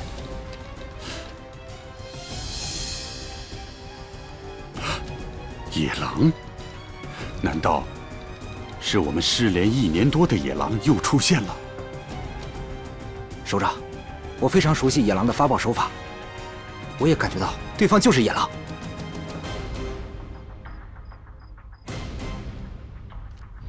严新民同志。日军在我湘赣这一带空投了细菌武器，夺走了我们成千上万无辜百姓的生命。我们已经知道，日军有一支731部队，正在秘密地研制这种惨无人道的细菌武器。上级决定派你前去，在日军高级军官身边潜伏，以便获取日军731部队的情报。那我以什么身份去？仆人。你以仆人的身份。潜伏在日军一位高级教授的身边，你一定要小心。此行，你将是凶险万分，危机重重啊！请首长放心，我坚决完成任务。是他，一定是他。失联1年多了，他居然还在顽强地战斗着。可他目前在哪儿？处境又如何呢？按我们的设备，要定位发报来源的确切地点非常困难。但我分析，电文用的是暗语，这说明野狼一定是在敌占区发来的电报。章鱼某沉入海，这又是什么意思呢？首长，我想起来了。你想起了什么？前几天365团的张团长他们给总部发过一份紧急电报，上面提到一个章鱼计划。快把那份电文找出来，快！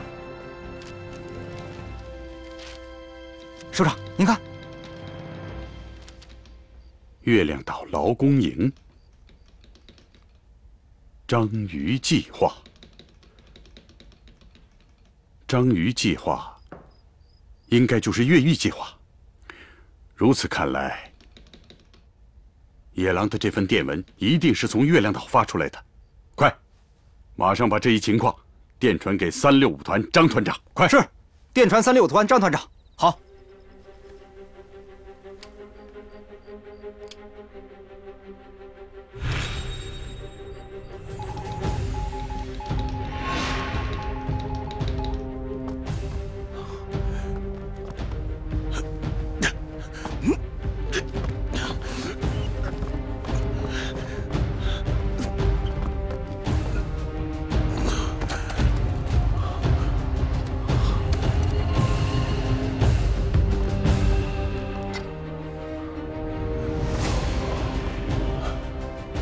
如果行动前让鬼子发现电讯员被杀，就会知道我们已经发出电讯，从而推断出他们的屠杀计划已经暴露。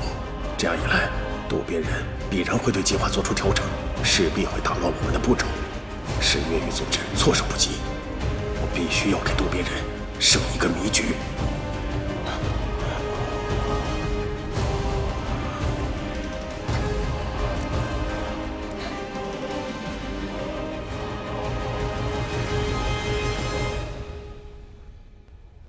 到时候我们就这样击鼓合围。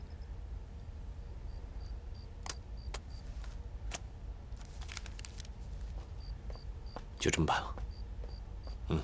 团长，总部紧急电报。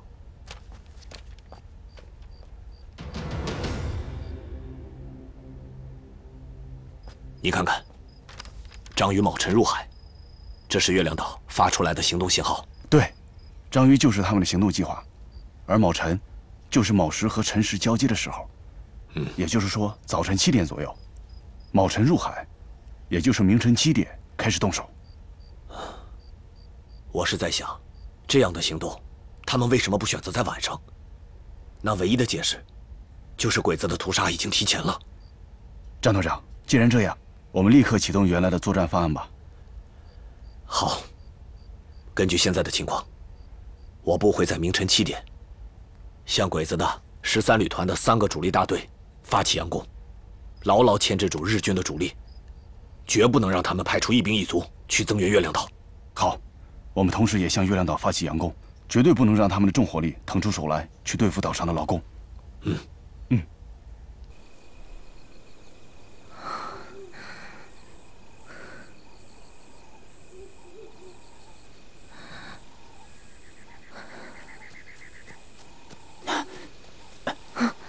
邱队长命令结束这里的任务，立刻归队。什么？好消息，你回去就知道了。走。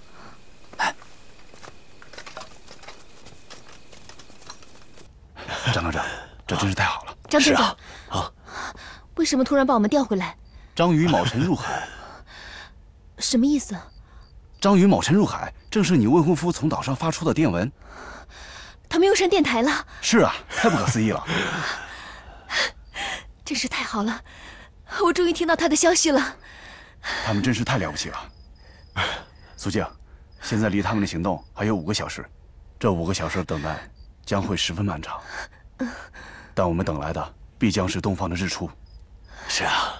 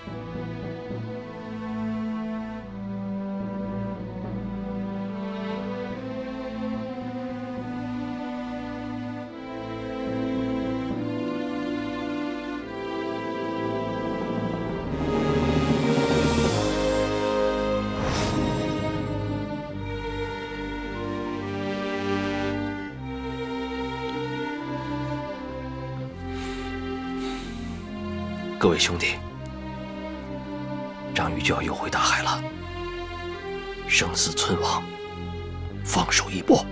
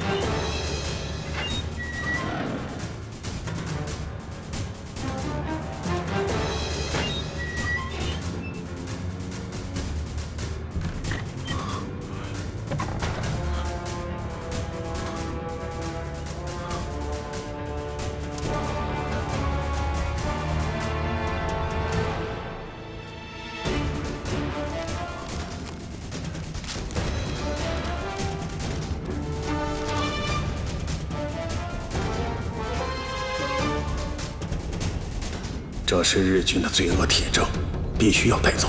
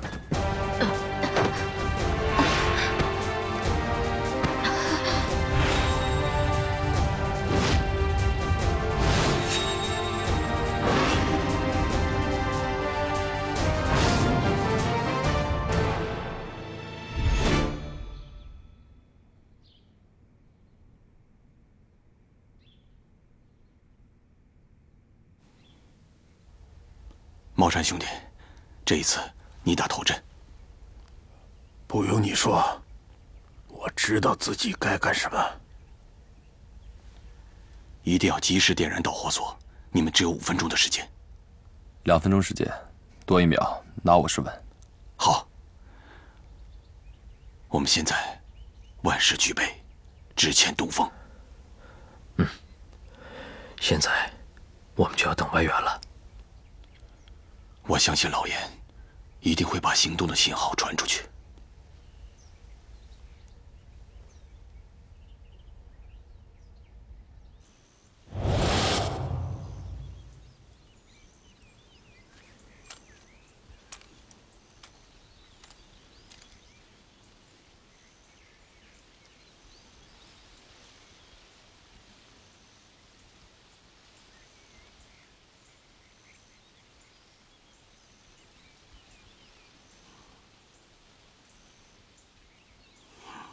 记住，如果有囚犯冲破那道监区大门，不用等待命令，一定要坚决果断地击毙他们，坚决不能让他们越过那道红线。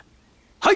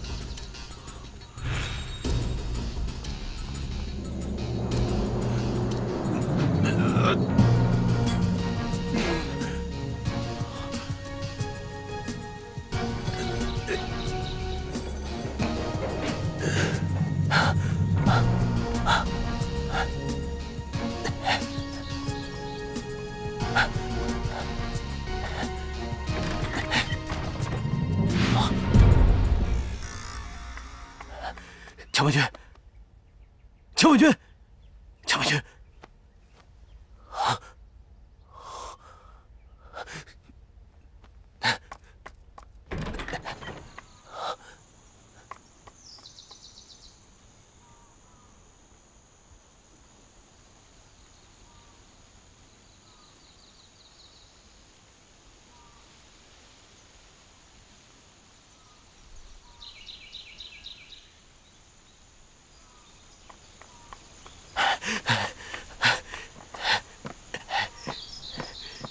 典狱长，不好了！